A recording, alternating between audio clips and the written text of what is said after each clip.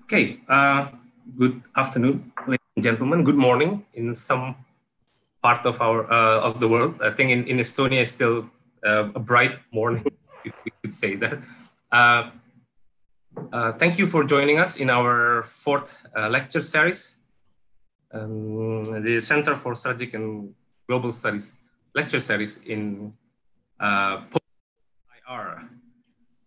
Of course, the terminology post-COVID, the coronavirus, but then we will have a interesting discussion. Before we had a discussion on European Union and how the EU responds to the crisis. We also have a comparison with the ASEAN.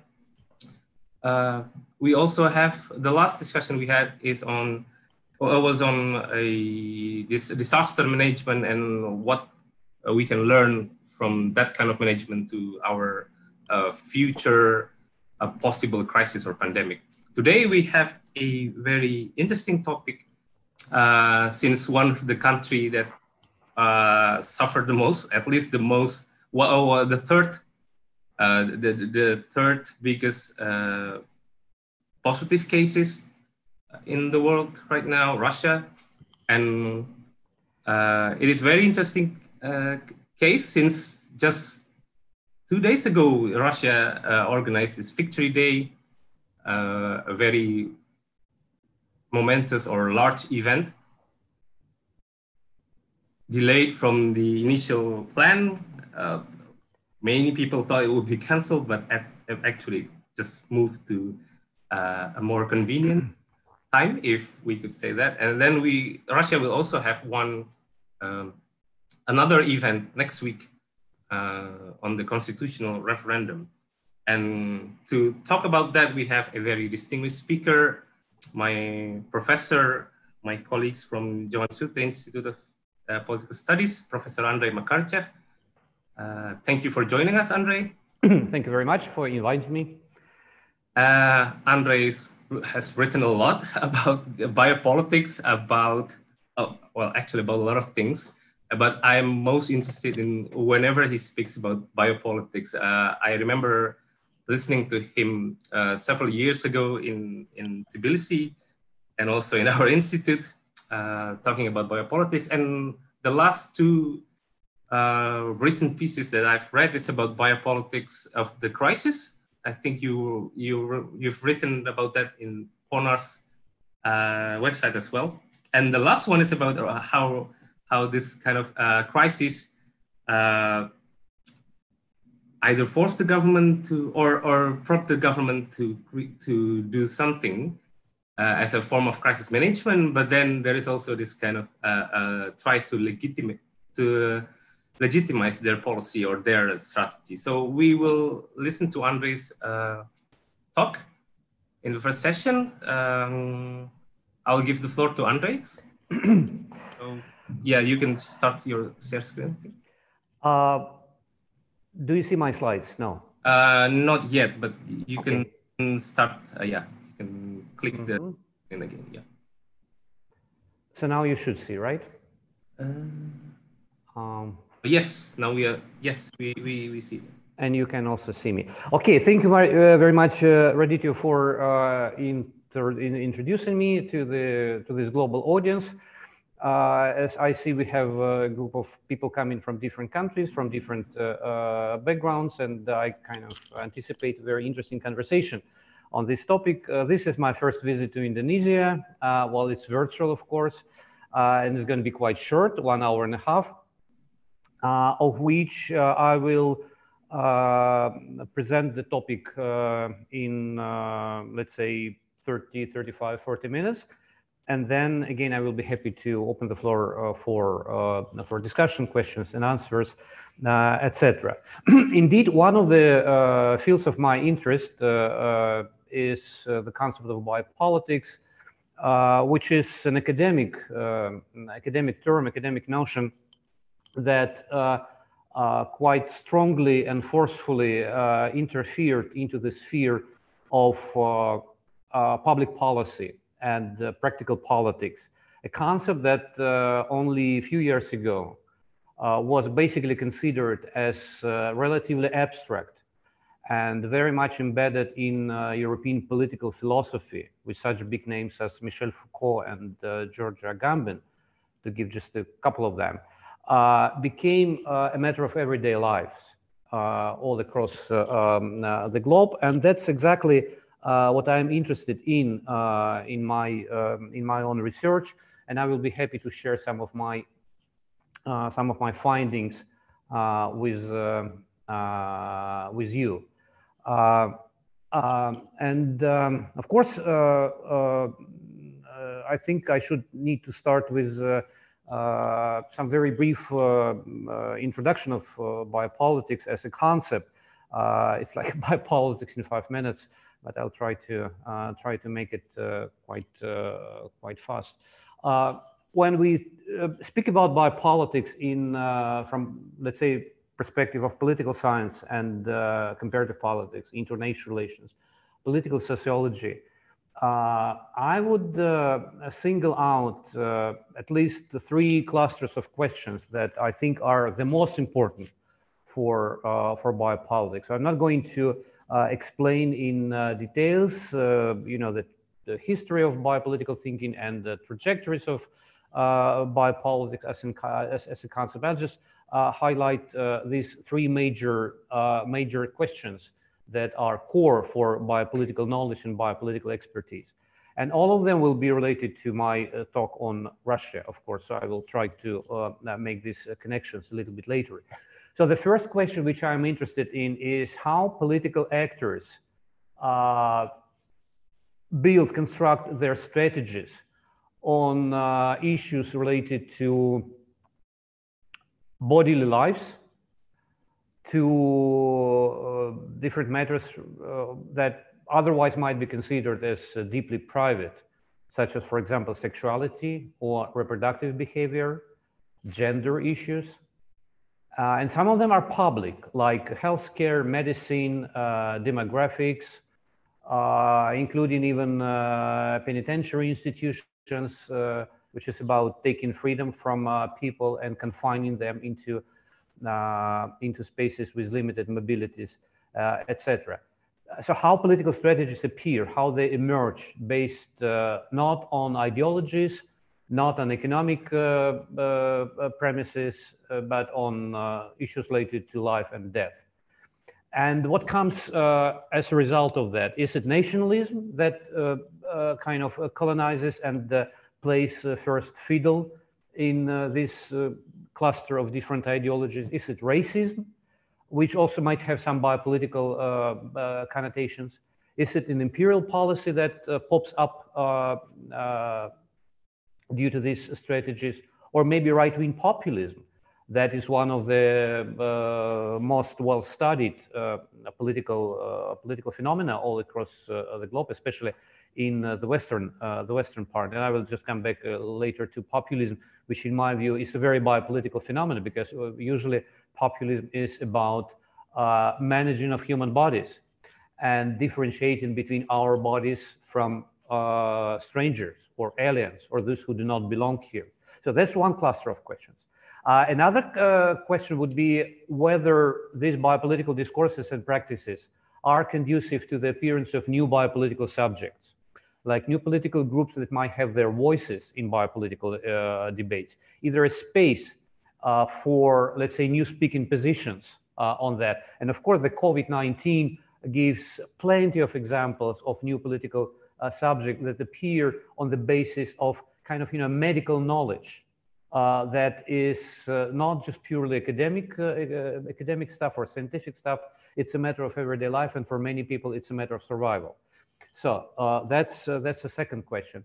And the third question is how biopolitics relates to appearance of new hierarchies, of new differentiations between different lives, because there is a utopian understanding of universal value of each human life, and we know that from the liberal perspective, of course, each life matters equally, just because this is about human beings. But when we look at the practice and dig deeper, we'll see that all those political strategies, they do have inside of them a kind of differentiation between ours and non-ours, those who belong and those who do not belong, or those who belong but not fully, So it's always about inclusion and exclusion. It's always about protected lives, I mean, citizens who have rights, and what the Italian political philosopher Giorgio Agamben called bare life or naked life, life on its own, life within, beyond sovereign protection, etc. What appeared due to the COVID emergency, it's a new type of biopolitical differentiation between those who are worse off living and those who are kind of doomed to death because of age, because of some pre-existing conditions, because they were living unhealthy lifestyles, and they are to some extent guilty for the poor state of their health, etc. So if you look at different biopolitical discourses, you can find new lines or new boundaries that differentiate human lives, which I think is quite problematic from many respects.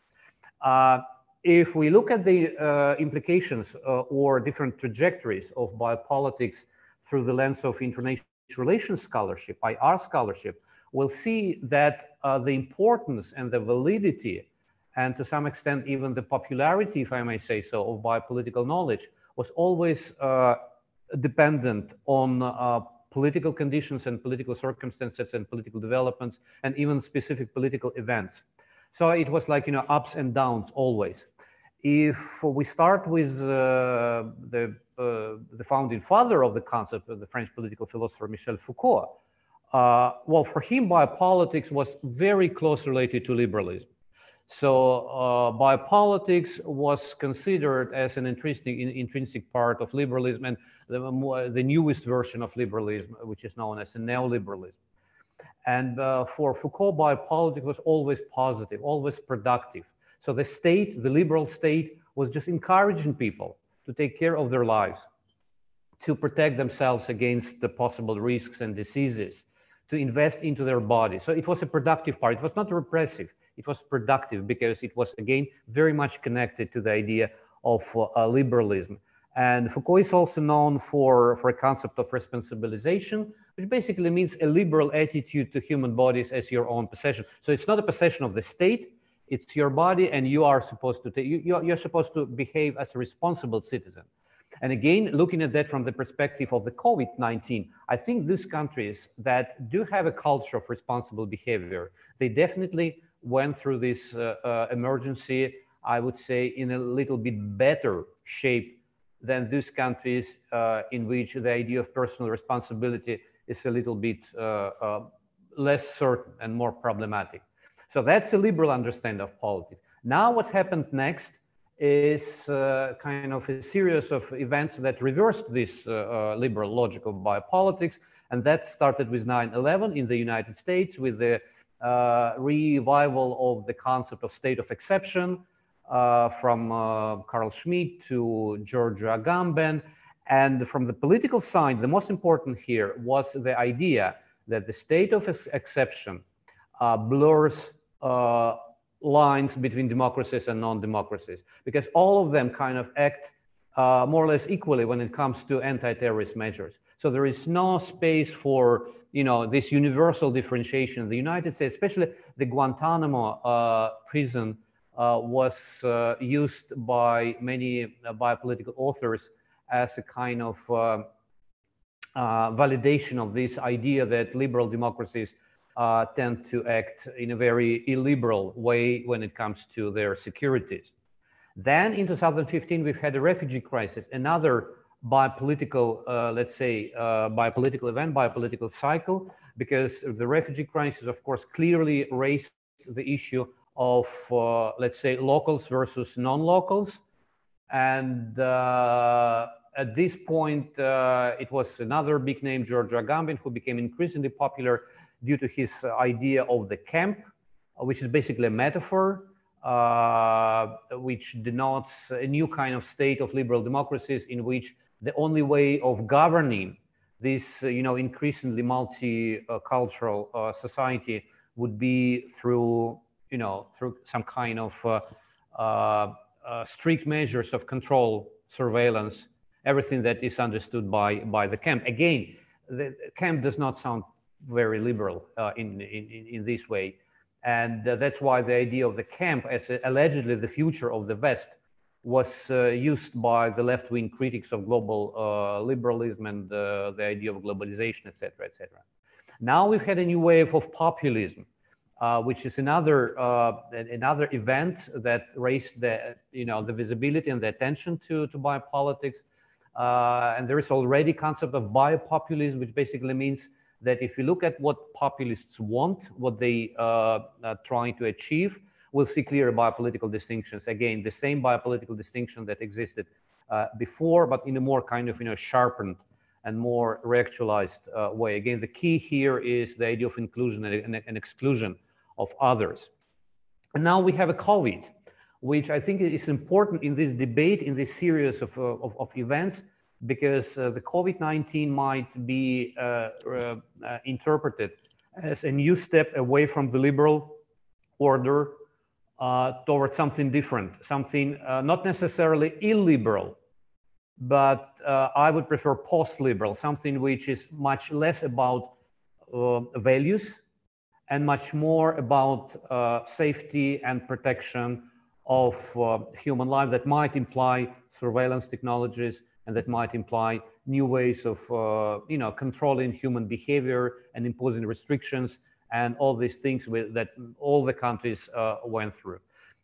So if we look at the COVID-19 from biopolitical perspective, I would say the major contribution that is visible so far, and of course we are, as Radityo mentioned from the very beginning, we are maybe in the middle of the global pandemic, and we are in the anticipation of a second wave, etc., etc. So the story is not over. But what is more or less visible is a clear prominence in the political debate of two sources of knowledge. One is medicine and another is statistics. And that's exactly these two types of knowledge, of hard knowledge, that dominate political debate. Medicine, well, because people are dying, and statistics because people want to project situations and these curves in other countries to their own countries. And that's why medical governance and statistical governance are becoming increasingly prominent when it comes to when it comes to governance. And this is what is very close to the concept that have been developing before the COVID, like, for example, algorithmic governance. I like very much this idea of governance as a set of technical measures based on a certain certain frame, certain algorithm. Or the concept of immunobiopolitics, which basically means that societies are developing kind of, or trying to invest in developing some kind of immunity. And immunity in this context, of course, is not only a medical concept, but it's also social, deeply social, like, immunity against dangers, against threats, against those who might, be considered as a potential source of danger. By the way, in science fiction movies, this topic was developed much earlier, like decades ago, with the key question: what to do with people who might be, a threat to your community, to the well-being of your community. Another important concept here is the concept of resilience, that is basically was developed by the European Union as a kind of substitution to security, to have a reliance on security. And the resilience is another biopolitical concept that I expected to grow in importance, especially against the background of COVID, because resilience is not about kind of total protection against all risks. No, it's about developing self-secured subjects who might be able to take care about themselves. Like school, for example, employers, and different volunteer organizations, etc. So that's what matters in terms of resilience. So it's not only the sovereign power that would be that you might expect to take care of yourself. No, it's the society itself that should be organized in such a way that this idea of self-secured and resilient subjects would become a reality. Against resilience is an interesting concept. It was born as a purely academic, kind of a reflection on the new states of risk society and new endless number of different threats and menaces to security, and then it developed into a practical tool. So I would keep an eye on that. Now, repercussions for democracy. Does it all this biopoliticization and the clear focusing on protection of human bodies and human lives, does it does it mean some kind of repercussions for democracy? Is democracy in danger? Well, it depends, I would say. Of course, we have countries like Hungary, for example, in Europe, whose government just took advantage of the COVID crisis for further consolidating power in the hands of the government. And we have countries like Poland that postponed presidential election because of the COVID, with some suspicion that it also might be used by the government for manipulating public opinion, etc., etc. But I would differentiate between procedural things and more kind of related to the content. From the perspective of procedure, I don't think that democracy is in danger. Hungary is still an exception. In all other countries of Europe, while procedural democracy still works, even under the state of exception. I'll give you just an example of Finland, a country that we have studied with a colleague of mine, in terms of how the country went through this, 2 months of state of exception. And in principle, we came to the conclusion that the state of exception did not destroy democratic legitimacy. It was, conducive to kind of more consensual state of minds in the society. But if you take a different direction, and if you ask whether liberalism is in danger, whether liberal part of democracy might be compromised because of the COVID, well, in that case, I would say that liberalism is might be the perspective of liberalism might be a little bit less certain. And in countries like Estonia, for example, a country in which I live, the current debates on the COVID are quite, I would say, quite strong. In the sense that people are discussing quality of anti-crisis management that for many is below the expectations. And another issue which does not have, some perspectives of opening, new venues for liberalism is how to treat foreigners in Estonia. And the point here is that for, let's say, right-wing populists, indeed, the COVID crisis is one of the best chances that they use for limiting the inflow of foreigners, for imposing new regulations on foreign labor, including seasonal labor in Ukraine, for foreign students, etc., etc. So there is nothing new in that. But my point is that the COVID emergency kind of exacerbated this, illiberal momentum, which is basically authored by specific parties, so we should not, of course, extend it to the whole society or to the whole government. But some of the basic liberal ideas are, of course, let's say, under attack in many countries. And now that's exactly the bridge to illiberal countries like Russia, for example. And the case of Russia is, in my view, increasingly interesting. Being kind of a liberal type of regime, Russia demonstrates a new dynamics in the last 3-4 months. And since I presume that not all of the audience are familiar with the most recent developments in Russia, I will spend a couple of minutes to explain how the COVID-19 intervened into the political process in Russia, which is, of course, largely controlled and masterminded by the Kremlin and Putin personally. So the country started a new political year in January with a quite unexpected declaration from the president itself that we need to amend the constitution. We need to change some, important parts of the constitution, the 1993 constitution. And it started with discussing, let's say, multiple proposals, what need to be changed. And it's not that important for our conversation. What is important is that this debate on constitutional amendments, in fact, ended up with, in fact, giving a green light to Putin's de facto lifelong rule. So the new amendments or the new constitution would allow him legally to run for re-election for another 2 consecutive presidential terms starting from 2024. So it basically means a lifelong presidency for Putin. And that was the initial part of the initial design, and that was Putin's project for 2020. He himself announced the idea. The idea very quickly passed through the national parliament, the State Duma, in I think 3 readings.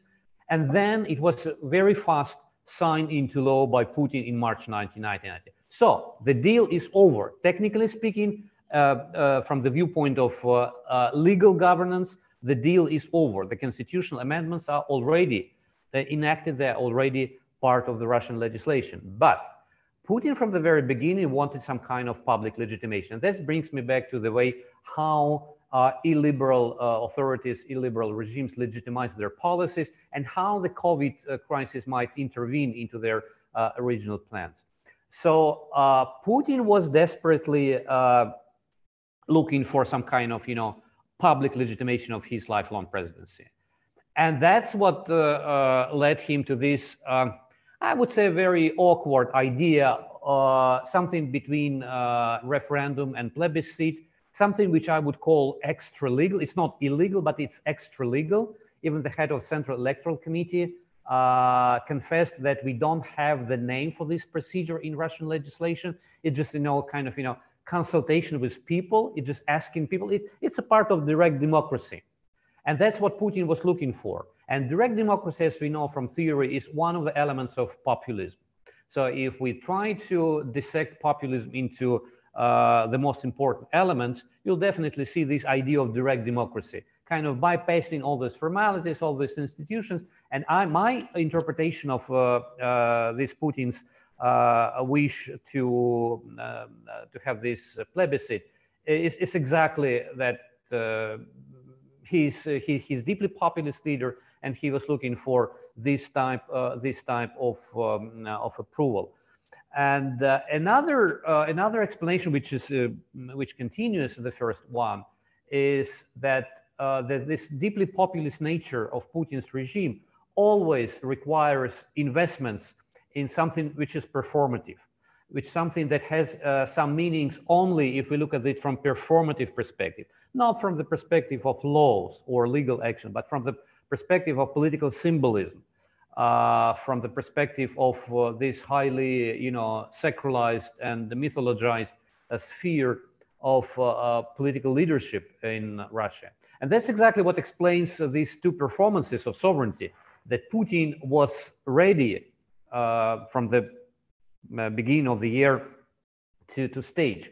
One was the military parade devoted to the Victory Day in the Great Patriotic War, which is the Russian version of the Second World War, which is a hugely important event in Russia, not only because this is about memory politics, but it's also about clear reference to the Soviet military glory. It's a clear reference to the Soviet Union as a great power with its own sphere of influence, with Churchill, Roosevelt, and Stalin sitting together and deciding on the future of Europe, etc.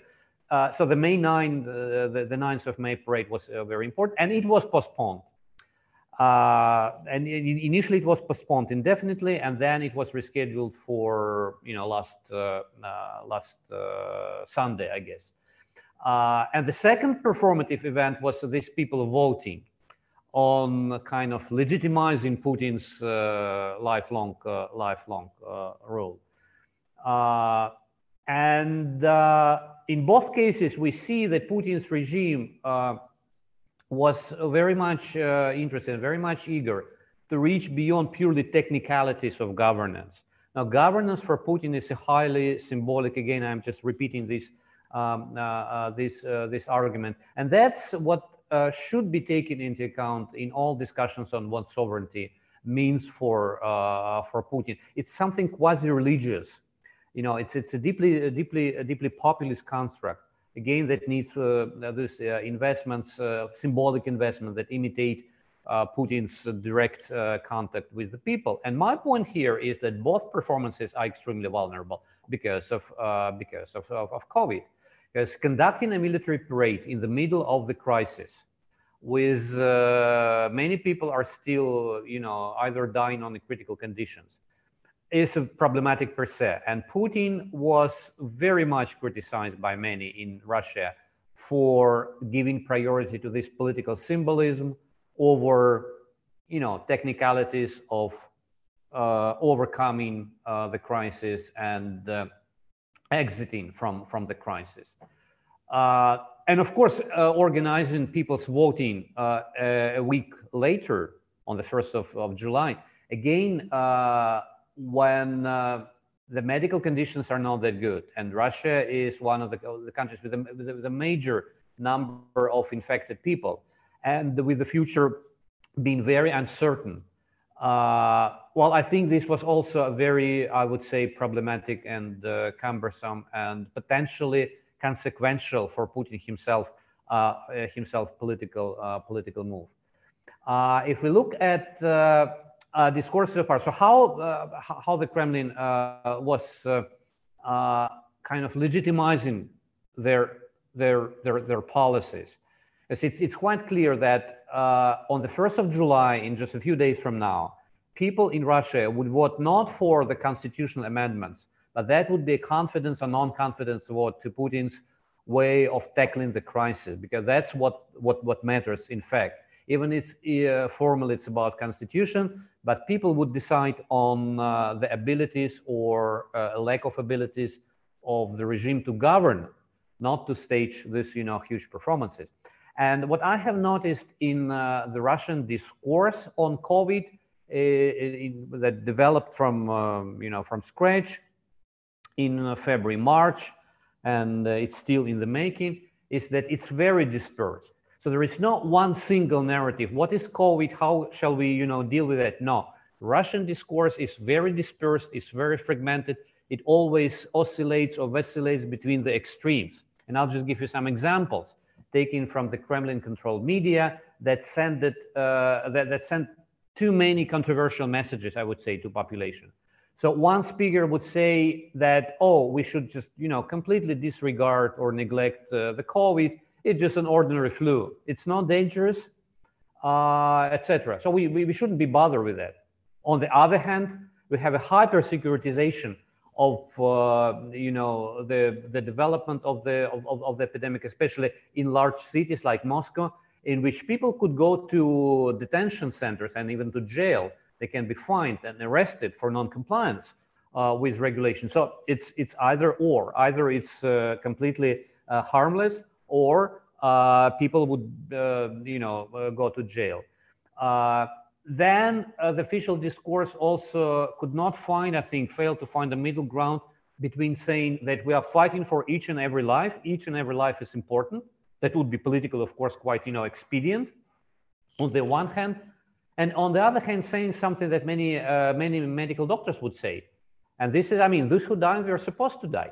There is very little we can do with that. And I would call it kind of semi-fascist statement, because if you say that those who died are just supposed to die, so there is nothing unusual in that. Well, I do see this statement quite problematic in terms of political legitimacy and in terms of our understanding of humanity as well.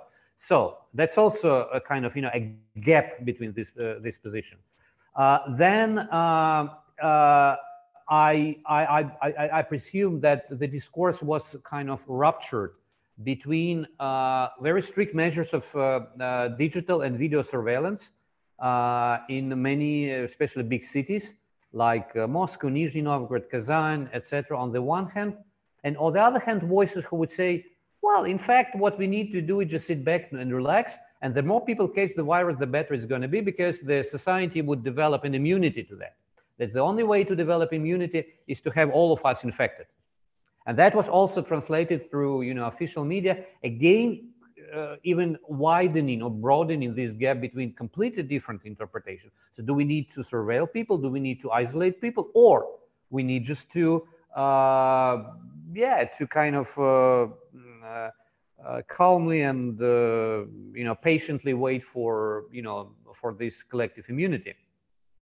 Then, on the one hand, many high-level Russian speakers would say that vaccines are not helpful, and we are not sure that they might be effective. And on the other hand, the same people would say, no, but Russia needs to invest in new vaccines because that's how new competition in the pharmaceutical industry would look like. So we need to be first.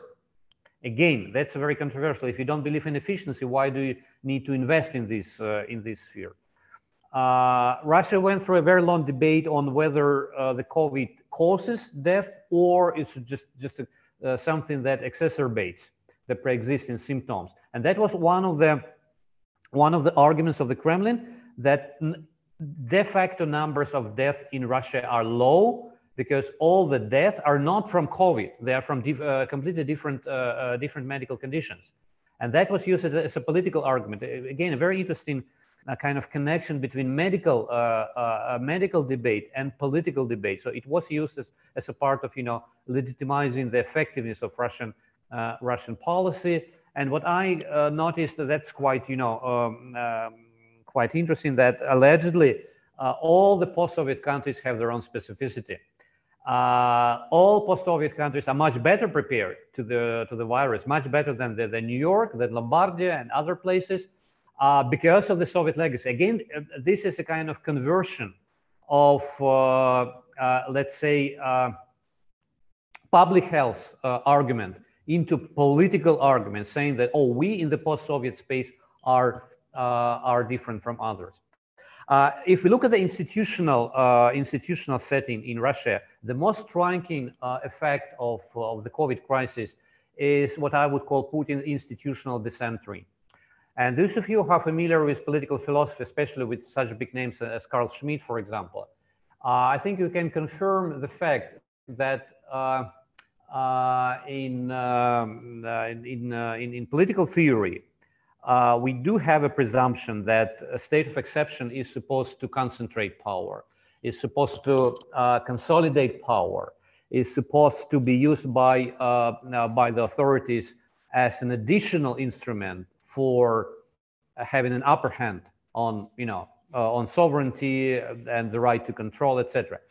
Well, Russia demonstrates a little bit different dynamics, which is puzzling per se, because what was consensually, how shall I say, noticed and commented by most of the commentators is that Putin kind of voluntarily divested himself from the playing a central position, central role in the political system. While in fact, all major crisis management powers in Russia have been relegated from the Kremlin as allegedly a center of Russian sovereignty to the government, the new government of Mikhail Mishustin that came to power as a part of this constitutional reshuffling, and that's a completely new political figure in the Russian political scene. So, for example, proclaiming the state of exception, the state of emergency, is not the prerogative of Putin. It falls into the competence of government. Then the powers have been redistributed to the Crisis Management Board, led not by Putin, surprise, surprise, but by Sergei Sobyanin, the mayor of Moscow. And the mayor of Moscow in Russian power hierarchy is always a very powerful figure. And then a very significant amount of powers have been distributed to regional governors. Russia is the formerly federation, well, I would say very centralized federation and federation on paper. But the governors, the local elites have been struggling for having their say in political in political management and political debate for decades, and Putin was consistently depriving them of any ability to influence the decision-making process. Now, in a clear reversal of this logic, Putin said, now you have all the powers when it comes to many significant parts of everyday lives in the regions. Like, for example, governors have their final say on discontinuing some industrial, enterprises, or taking decisions concerning the labor market conditions, and many other new spheres are falling into the competence of regional governors. And again, this is a reversal of the previous logic of hyper mega centralized states. So what we see is a kind of redistribution of power among several levels. How to explain this puzzle? How to explain this riddle?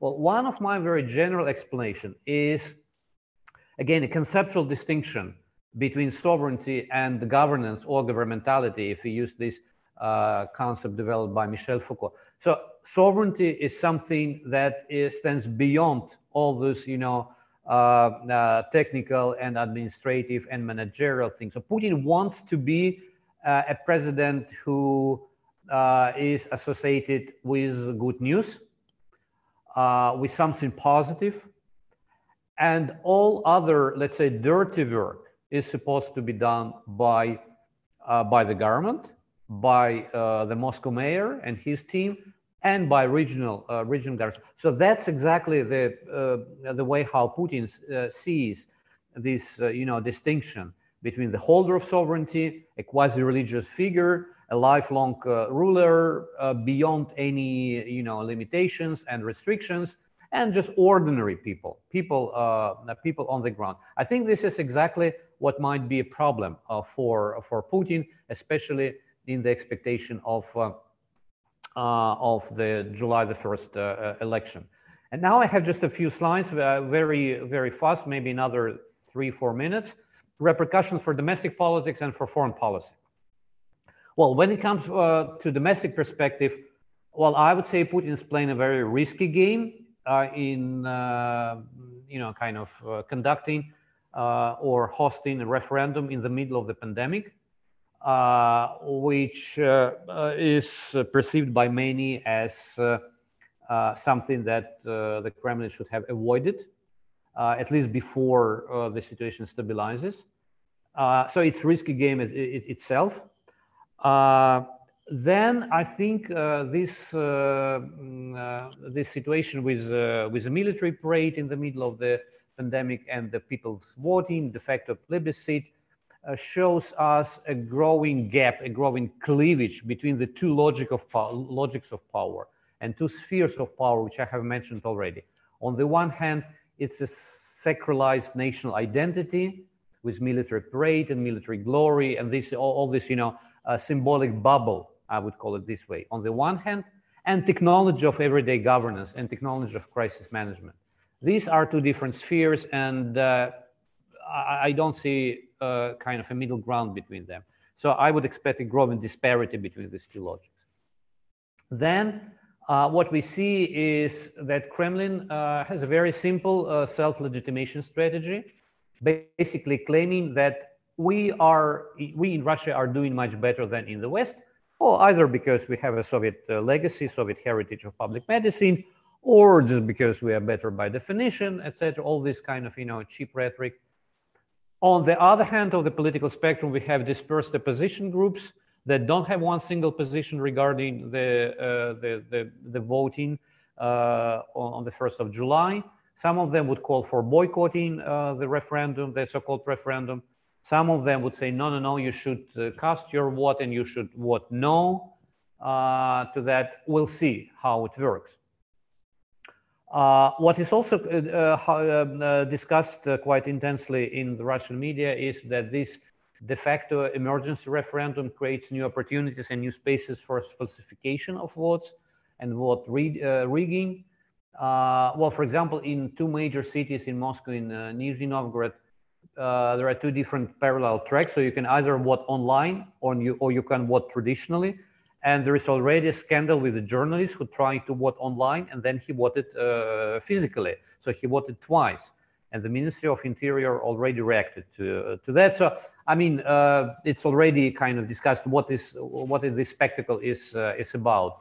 What is unusual, it's extending timing. So instead of one day, it's the whole week that people can vote. So it is already started.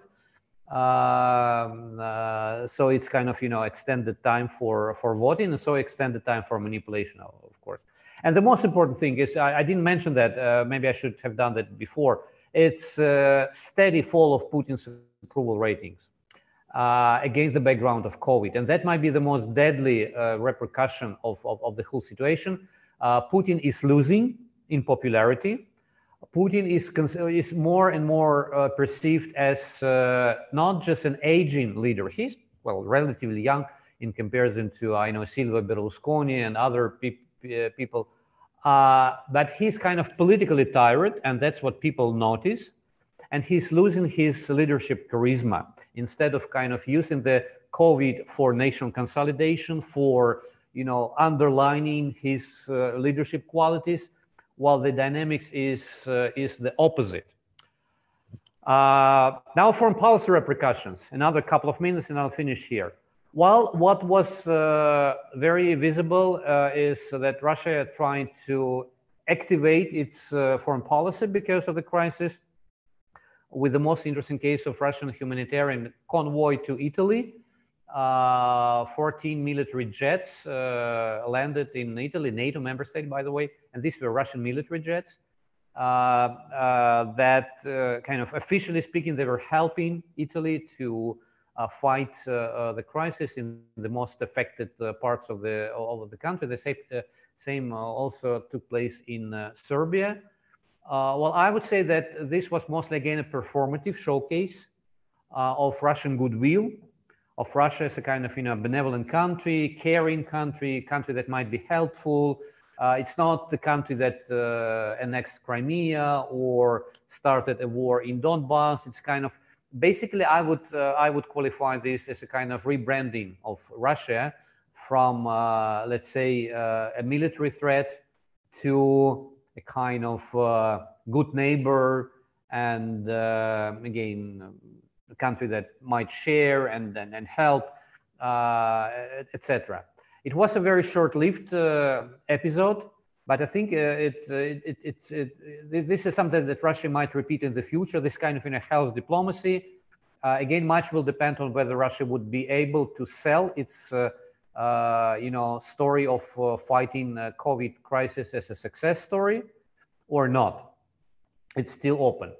Then another important point, Putin came up at the very beginning of the crisis with the proposals to lift sanctions. I think he made this statement at the virtual G20 summit, saying that, oh, now we have a global state of emergency, no time for sanctions, and let's just do something with it. It did not was not taken seriously by any of other international actors, and the European Union even prolonged sanctions against Russia. So in this sense, nothing has changed for Russia with these humanitarian actions and these attempts to rebrand Russia as a responsible part of the international community.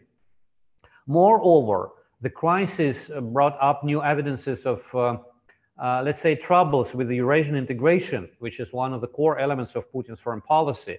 What we can see quite clearly is a new round of kind of, tug of war between Moscow and Minsk. Putin, Lukashenko, and Lukashenko was extremely unhappy because Russia closed borders with Belarus. And he said that it's not the way how friends and allies behave in times of trouble. Then Lukashenko was the only one who hosted the military parade on the 9th of May, in fact, challenging Putin in this symbolic, in the sphere of symbolic policy, saying, we in Belarus, we are not afraid as others. Well, he did not finger to those others, but it was quite clear that that was against, a gesture against Putin. So we do have this kind of, symbolic competition and a war of words against the two capitals, which is not good for, for good neighborly relations, and it's even worse for Eurasian integration. And another evidence is the virtual summit of the Eurasian Economic Union, in which the president of Kazakhstan, a major country, refused to include healthcare issues into the common package. Well, in the middle of the crisis, healthcare, medicine, of course, if you're serious about integration, you should expect that might be dealt somehow, you know, in a more or less coordinating way. No, President of Kazakhstan said healthcare is national, so we don't trust Eurasian integration bodies in that. Then another important development that might be interesting for Indonesian audience is that most of Russian think tankers quite clearly presumed that we are witnessing a new bipolarity, and that's going to be US-China bipolarity in the global arena, which, I mean, in my interpretation, it's a very serious reconsideration of the initial Russian expectations of multipolarity, in which Russia would be able to play an equal role to other countries. Now, I think it's a time for a more sober assessment of the future. And in fact, many foreign policy experts in Russia would quite, you know, frankly and sincerely admit that in this new post-COVID bipolarity, US-China bipolarity, Russia won't be able to play, you know, equal role, and Russia won't be able to be a kind of, you know, Premier League player, to borrow from sports lexicon. And of course, there were some attempts to find a new language and a new kind of common background with the European Union from the part of Russia, a new rhetoric of, you know, common Europe, which basically reflects this understanding that partnership with China is very limited for Russia, that it's very unlikely that China would be, you know, happy to consider Russia as an equal partner. And that might be a game changer potentially, but I'm sure that might take years.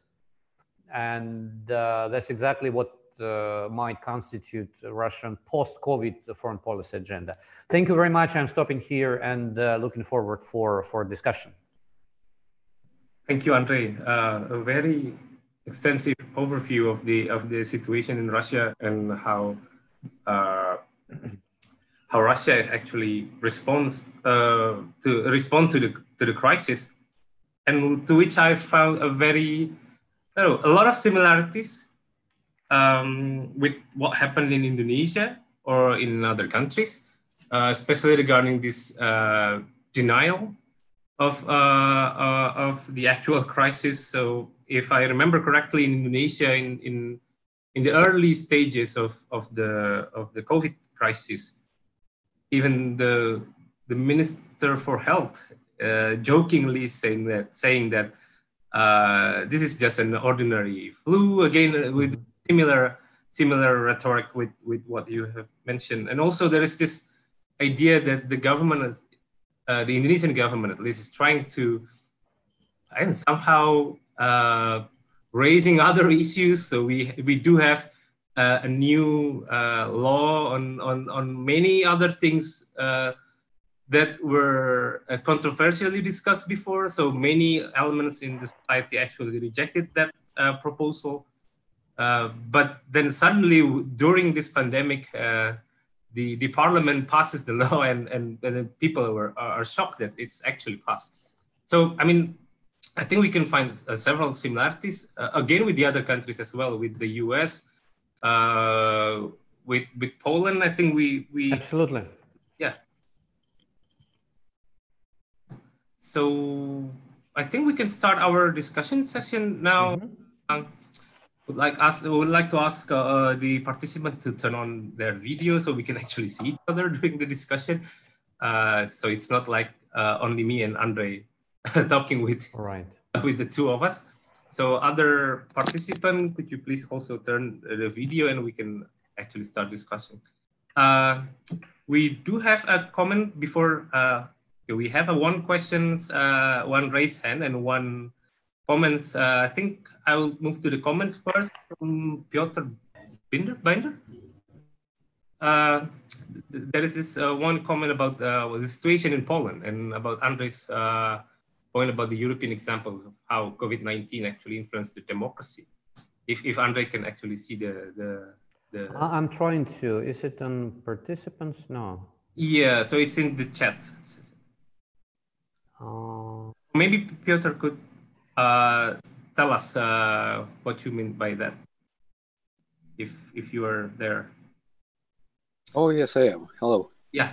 Hello. It's in the chat. It was actually the other way around as it was presented, because the government was pushing for the elections, because it was a very favorable situation for them to hold them in May. And actually the entire opposition, all the experts, scholars, political scientists, all of them were against that idea very much. And they dropped that. They dropped that idea. At some point, they had this idea of organizing disposal elections, and there was a consensus that that it would be a dangerous experiment, that we are not ready for this, and the idea was dropped. And the elections will take place this Sunday. Right. That's what I know. Yeah. So that was actually a remark. So. No, I think it is it is important. I mean, when we look at different national experiences and national examples of what kind of changes the COVID crisis triggered, I think this idea of postponing something and then reschedule, I think it's also part of this experience. Yeah. I think it's only after election in Poland that we can make some conclusions about the whole process. I think we have also one question from one of my colleagues from Erlanga, Pak Vincencio. Yes. Okay. And could you turn your videos as well? Sorry. We can see it. Professor Makarichev, thank you very much for the enlightening thoughts. I am very new on this particular topic actually, but then it really drives me to at least raise two questions. One, something to do with you were saying about the domestic repercussions of what is going on in Russia.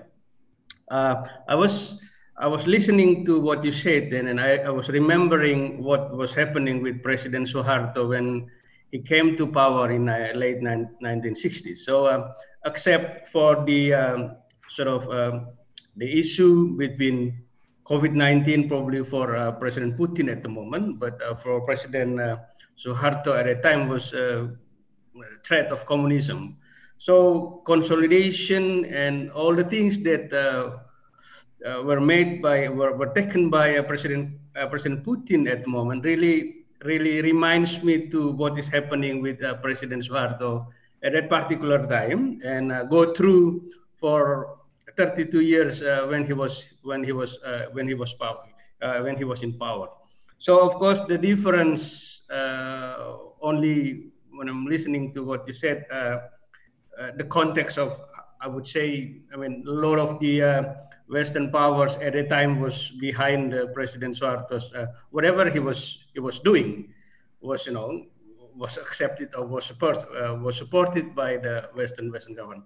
But my point is this: by the time President Suharto was doing all those things, at the same time, actually, it triggers, I would call it the underground opposition at the domestic level, right?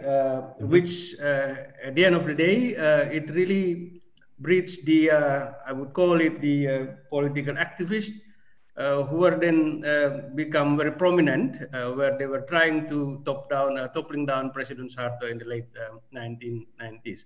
So my question is this: do you see any, sort of, I don't know how is the exact term for the case of Russia at the moment? Do you see any sort of opposition at the moment that against the whole movements made by President Putin, be it at the political political organizations, or also in the form of, for example, individual activists or others?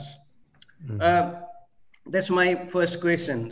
My second question, Radityo, can I go on with my second question? Yes, Okay. yes. My second questions, just to follow on from Prof. Makarechev's point regarding Russia's stance at the, let's say, global level. Many people were, at the moment, I think, scientists, experts, IR scholars, thinking about what, well, let's say, other major powers outside, as you said, US and China at the moment, that could at least sort of raise up as the third party, because at the moment, I think some people thinking about EU as a whole, which probably in the future can probably play some sort of roles in determining the future of a global order. But at the same time, people are also thinking about Russia as could be one of the candidates. So what do you think? Would you think that Russia would be likely one of the, let's say, other parties outside of the two that could determine the future of global order? Yeah. Thank you. Well, on your first question, I do see, exactly as you said, I do see some parallels with other countries, including your own, and parallels with Suharto can be also, mentioned in this context. Well, in the case of Russia, this, let's say, authoritarian or illiberal devolution, I think it's more consequential for Russia's neighbors and for the international community, because Russia is a permanent member of UN Security Council. Russia is a nuclear power, etc. So if you have this, these developments away from, let's say, basic democratic principles towards consolidation of power, using many, different tricks in one hand. Well, I think this deserves quite, a serious discussion and attention in the world. And on opposition, well, this is there is a debate on that. What is more or less clear that opposition does exist, but it's very dispersed and it's not well organized. If you just talk to many ordinary Russians, most likely, not many of them would, how shall I say, publicly express their admiration for Putin. So they might be relatively critical or, neutral, but not necessarily kind of, praising Putin, etc. But this opposition, it's more like, societal than political. It exists in the society, but it's not it's not well organized. Why? Well, because of three factors. First of all, the most consistent opposition leaders, they are abroad. They don't live in Russia. They left Russia, and that's what Putin's regime, in fact, is very happy with. So these people, they do exist. They can say whatever they want about Putin, but for domestic audience, it's very easy to portray them as outsiders. Oh, they are living in, in Europe, in the United States. So they are not formally connected to what's going on in Russia. So they do exist, and they are, again, quite consistent, but they are not part of Russian domestic, how shall I say, dynamics. Then some of the quite consistent opposition have been repressed, and they are either in jail or they are facing trials, including one of the best figures in Russian theatrical world, Kirill Serebrennikov, who is facing, he's a very, I would say, self-minded and very free-thinking, a creative person, an artist, etc., etc. So these people are, under repressions, and that's what we also need to consider. And the third factor is that many of the opposition figures have been integrated into the regime, so they've been kind of, proposed a deal. So you keep your views with you, I mean, but you don't go too, too public and too far with that.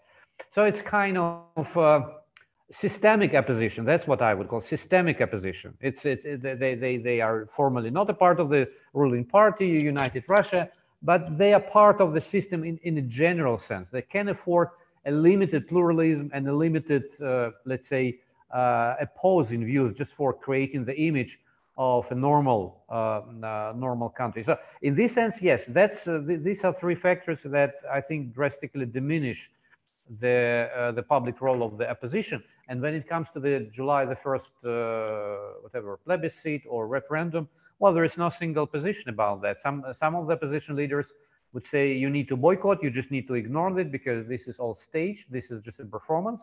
And others would say, no, you should go and you should vote negative. So there is no one single strategy in this regard, and it's very hard to predict what's going to happen. What I noticed is that some parts of this systemic opposition, I mean loyal opposition, they are becoming more and more radical, like a Communist Party that was always kind of being part of the parliament, and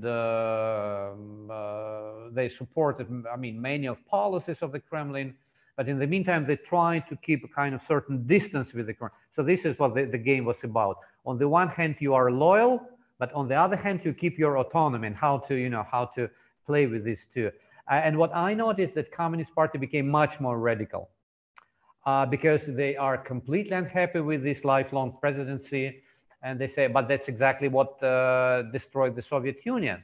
So how can you be critical towards the Communist Party? How can you be critical about Brezhnev and Andropov and Chernenko? I mean, all these general secretaries that have been dying in office.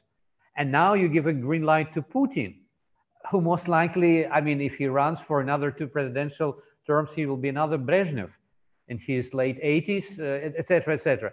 So the Communist Party, in my view, becomes a little bit more kind of, active in challenging the whole idea of referendum. But let's see. Much will depend on how much Putin will get. Most likely he will get majority, but it's turnout that is important. And it's important, I mean, how much above 50% he will get. If it's 55%, 55 against 45, that's a split.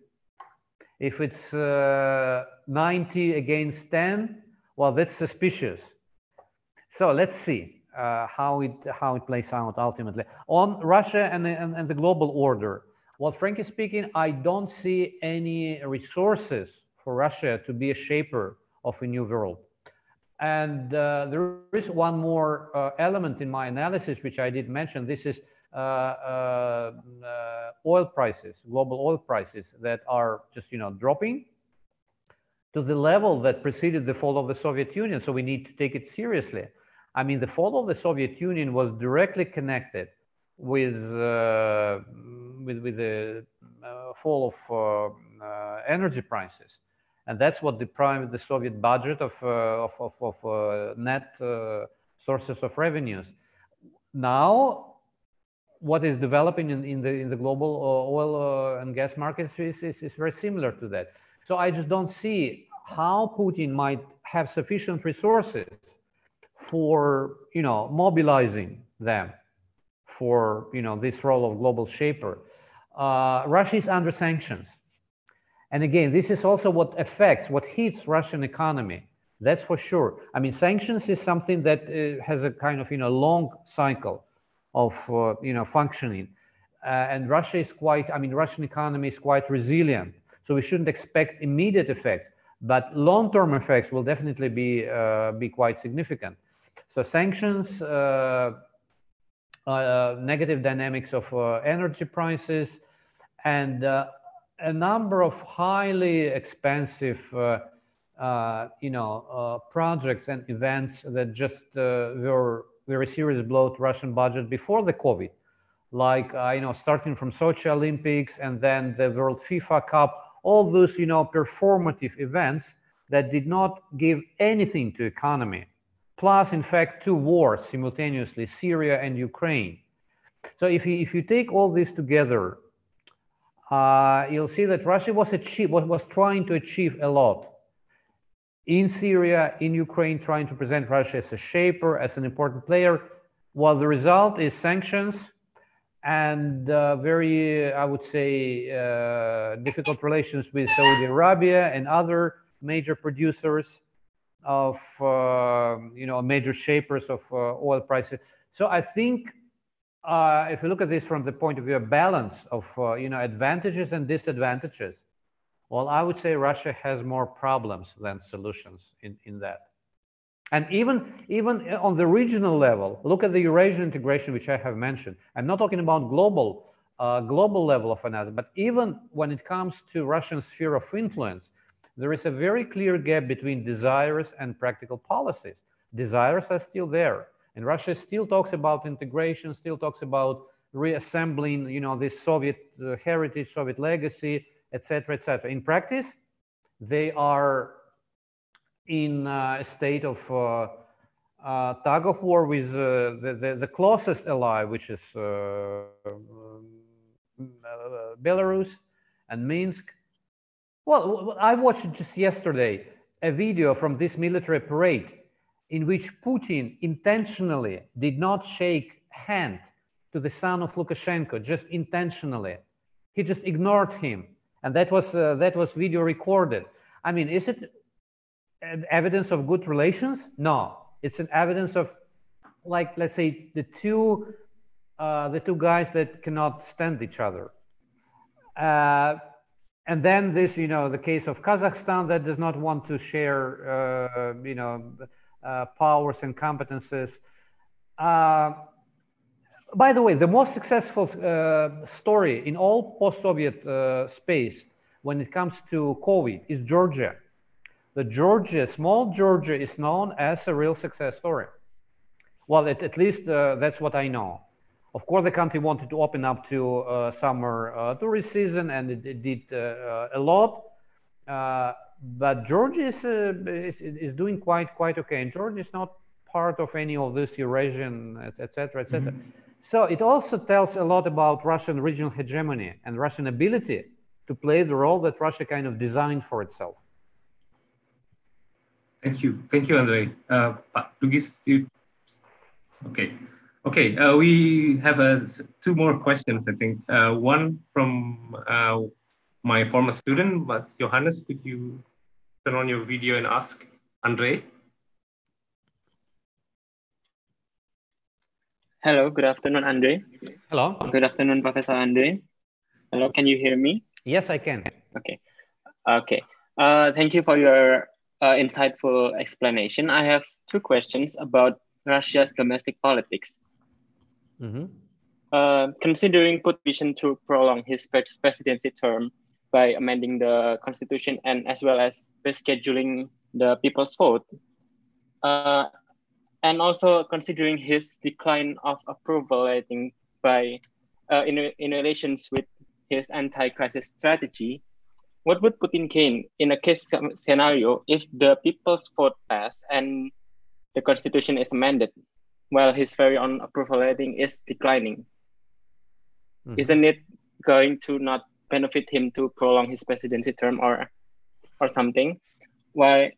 And the second question is, why Putin didn't consolidate his power in times of emergency in order to gain more power and more approval rating and public opinion towards him? I think that's all my questions. Well, on the first question, well, I would say knowing or being aware of the way how Russian political system functions, it's very unlikely that Putin will lose the referendum or the people's voting. I don't think that the negative voting can numerically prevail. At least all his apparatus will do its best to get the the desired results, and they do have an experience of falsifying votes, and they will definitely use this mechanism this time if needed. I don't have any doubts about that.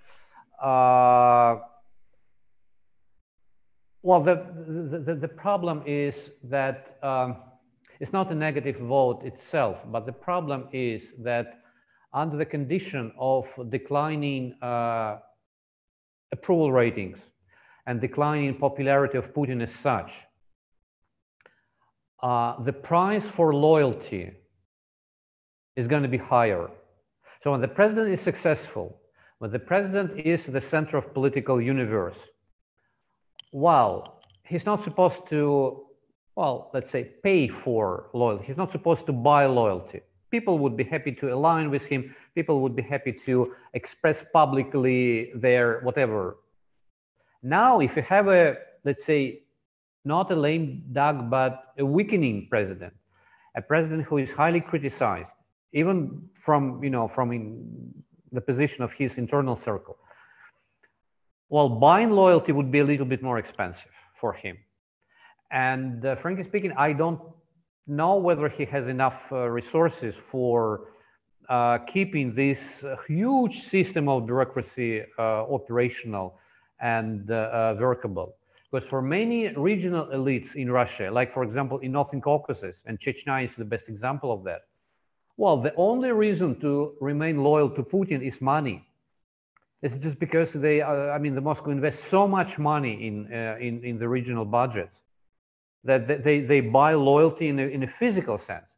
Now, if you have, let's say, much less money in the budget and much more problematic, let's say, leadership style of Putin himself, well, I would expect that some regions would start thinking a little bit, in a different way, more like, autonomously.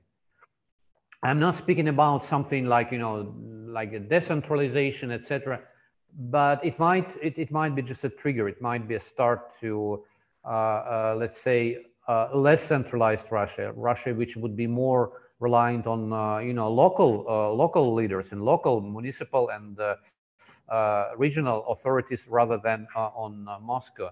And another, I would say, troublesome point is that in many regions, especially those surrounding Moscow, neighboring to Moscow, anti-Moscow feelings were so strong that many regions de facto officially introduced a policy of banning Muscovites from coming to their regions. Can you imagine that? It's one single country, but they would say, oh, Muscovites are not welcome here, because Muscovites would, are contagious and they would spread the virus. No, keep, living in your big city.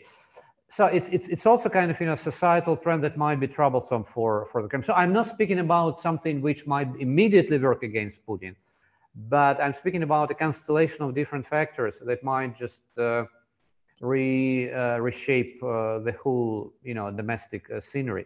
On your second question, why Putin did not do anything for even more strongly centralizing power?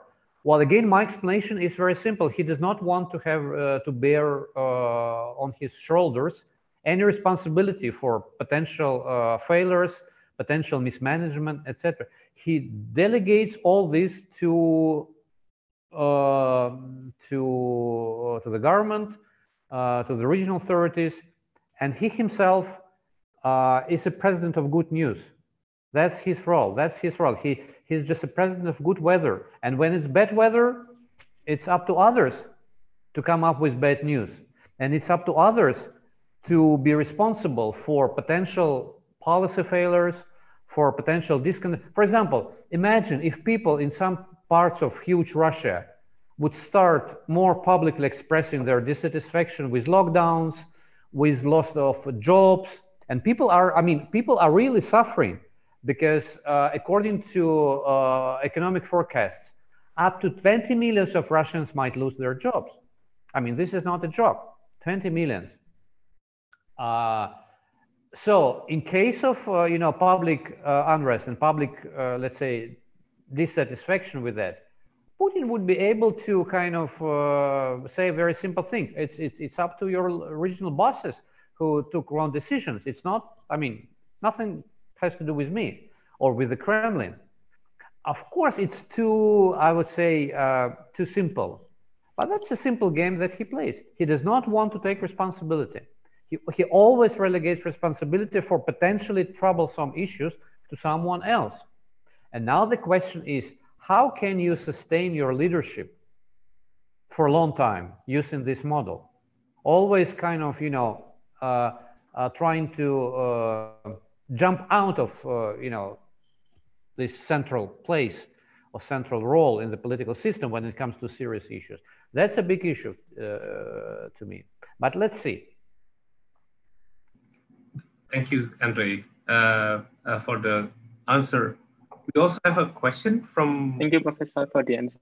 Yep, thank you, Johannes. We also have a question from my good friend, Diaz, but he couldn't ask it directly, so he put it on our chat system about the governmentality process. It's about the subject of... So is the subject of power remain conscious about the government strategy? I mean, in Indonesia, people are actually protesting about how Indonesian government handled the situation. He's asking if the same situation happens in Russia, and can we say that in this governmentality process, this subject of power possibly has a collective awareness? Right. Yes, people are protesting. That's a very interesting point. Whether governmentality may be or might become an object of kind of dissatisfaction or some kind of protestation. Well, first of all, during the de facto lockdown, protesting, I mean, publicly protesting is out of question, because the police is attentively monitoring all the public spaces. And in case, if you even, you know, deploy a poster or do something publicly that might remind or resemble some kind of, you know, disagreement, well, in just a matter of a few minutes, you will be taken to the custody. And you will, yeah, you will not be able to publicly do anything. So that's why many of the forms of protest are kind of not that publicly visible. And that's why, sociologically speaking, we don't know how strong is this dissatisfaction. Because in normal times, we would expect that people would go to streets. Now, it is just legally forbidden. I think it's still forbidden. I mean, all these public gatherings, et cetera, et cetera. And Putin definitely takes advantage of that. But in the meantime, we have a protest movement that have been, how shall I say, that appeared from the medical community. There is an organization named Alliance of Medical Doctors, which tries to go public, well, public in the sense of online activity, etc., just telling real stories about how bad is the situation with Russian hospitals, and kind of trying to challenge all those, you know, rosy pictures that Russia is doing well, that Russia is better than other countries, that we are not that deadly affected. Well, in fact, this Alliance of Medical Doctors, their message is very simple. In Moscow, maybe, but Moscow is an exception. It's a cosmopolitan, very wealthy and affluent city. So in Moscow, a very, let's say, powerful mayor. So in Moscow, you might go relatively well. But look at the province. Look at other cities that are really struggling. They don't have equipment. They don't have medical professionals. They don't have funds for that. So they are protesting against this, you know, false, how shall I say, celebration of Russian success in fighting the virus. But basically, this protest is just about revealing and going public with the real picture. So that's how they see their role. We are just filming, we are recording the real state of affairs. Is it a protest against the state-led governmentality? Yes, I think it is. Then we also have, of course, many online-based groups extremely critical about that. And one of the objects of criticism is that the state in Russia, the government, is insufficiently kind of active in releasing emergency funds to help people who lost their jobs. And they compare the numbers and figures with other countries in Europe, saying that, well, Russian governmentality is very cheap. So the state is not sharing these funds that we have been, accumulating for what? For a crisis. Now we do have a crisis.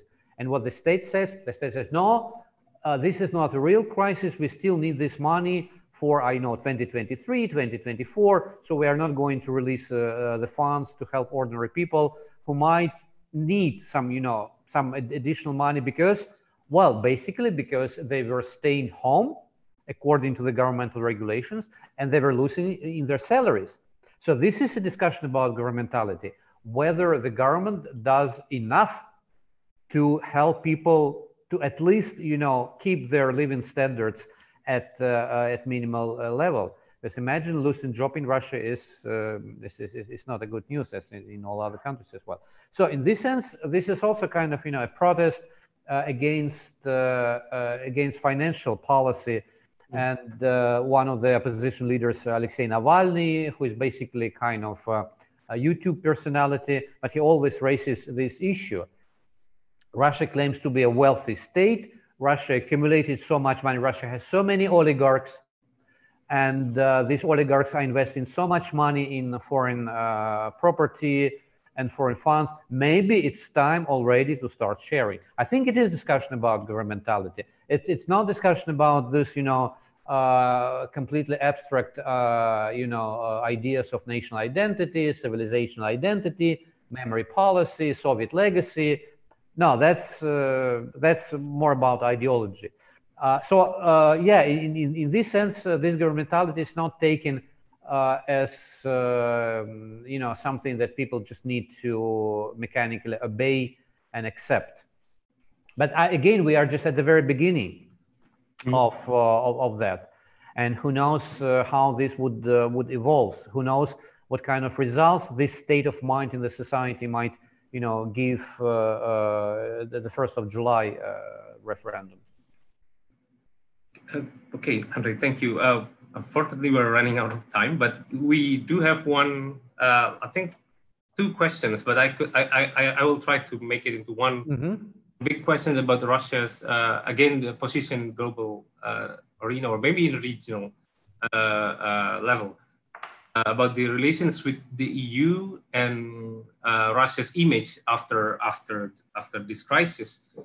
Could you comment on whether Russia's image, at least in between the European countries or within the EU, would they benefit from this crisis? I mean, you mentioned that Russia gives some like this kind of helps to Italy, to other countries as well, and whether that will actually help Russia's image within the EU. And also, if you could comment on, as your last point, maybe you could comment on what will happen in this referendum, in the 1st of July referendum. Well, predicting is not my how shall I say, my specialty. So maybe I would skip this, a question about prediction. On Russia in Europe, Russia in the West, I think it's very uneven. It's very controversial per se. On the one hand, Russia did its best to send a message of kind of friendship to Italy, with some kind of I guess hidden expectations that these countries that have been helped by Russia, they might at a certain point lift, or at least raise the issue of lifting sanctions, which did not happen. So in fact, this strategy does not work. Russia invests its resources, but after Russia sent its humanitarian mission to Italy, sanctions have been prolonged for another year by the European Union. And sanctions is the most painful element of the whole set of relations between Russia and the European Union. And Russia is really investing a lot in finding, mechanisms that might be helpful at a certain point in raising sanctions. Russia did not, let's say, did not get new friends. I mean, those who have been pro-Russian, they remain pro-Russian in the European Union or in the US. So I don't think that Russia have got new allies. So it's more or less like that. I would say that this so-called humanitarian mission in Italy was very short. and results should not be projected too much toward the future. And what is increasingly problematic is that that border with Russia is closed for the European Union, including the country in which I live, in Estonia. I mean, for bordering countries, I mean, this might be problematic because it's a disruption of the normal mobility and the inflows, outflows, etc. But the European Union is not even considering opening border with Russia in the nearest future. So the Schengen area is more or less, restored, not the full extent, but at least you can travel to most destinations, even if it's about, going through the quarantine procedure. Still, if you need, you can travel. This is not the case of opening the border with Russia. So I think this is a kind of a test case. And the European Union, the reason why the European Union is not rushing to reopen the border is that they don't believe the figures and numbers of Russian statistics, and they don't know whether Russian statistics reflect the real state of affairs, or it's just something that is like, wishful thinking. And Russia, I think, only strengthened its reputation of a country that manipulates with statistics. Statistics of election, statistics of people's voting, statistics of infected people. So Russia and statistics is kind of very problematic relations. And now this is not just an abstract issue. This is a very specific issue, because if the European Union does not believe in Russian statistics, they would not hurry up with opening the border with Russia, with all the economic and people-related consequences of that. So in this sense, I don't see that Russia gained too much so far with this humanitarian diplomacy and with this attempt to find a new, let's say, common language with the European Union on dealing with global threats together. Thank you, Andrei. Again, I think we are running out of time, but I would like to thank Andrei Bakarychev so much for his insight in this webinar. Thank you for the other participant as well. I will not try to conclude because I think Andrei's last remarks about this kind of problematic situation, if we try to predict what will happen in the not only in the referendum, but also in what happened after the referendum. When Putin won the referendum, probably what will happen? Well, will it change Russia's foreign policy towards the region, or towards other great powers like the US or China? That I think one question is actually asked about that. But again, I think we could thank Professor Andrei Bakarychev for. Thank you very much for having me here with you. And we could have a group picture, I think. That's absolutely one our tradition. So if all the participants could turn on their video, so we could have a group picture. So we do have a lot of lecturers from my department, Andrei. Very nice to see all of them. So we have thank you. Santo, Pak Vincencio. Thank you. Okay, the other, you turn on your videos as well. Mas Johannes, Bu Baik Wardani. Okay, Mbak Khalifatus, would you? Okay, so let's see if okay, Mas Johannes, could you take the pictures? Please hold your pose for about 5 seconds. Okay. 1, 2, 5 seconds times 2. 1, 2, 3. Okay. And another one. Wait. 1, 2, 3. Okay. Okay. Okay. Thank you so much for attending our discussion.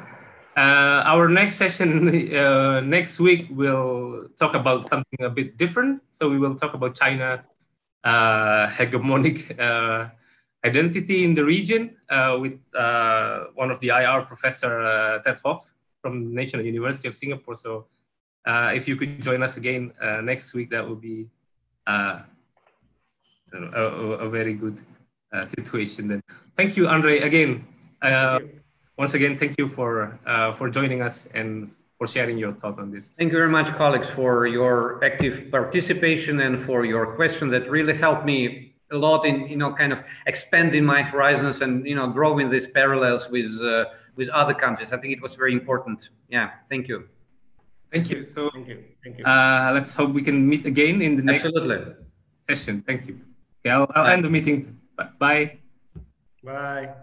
Bye.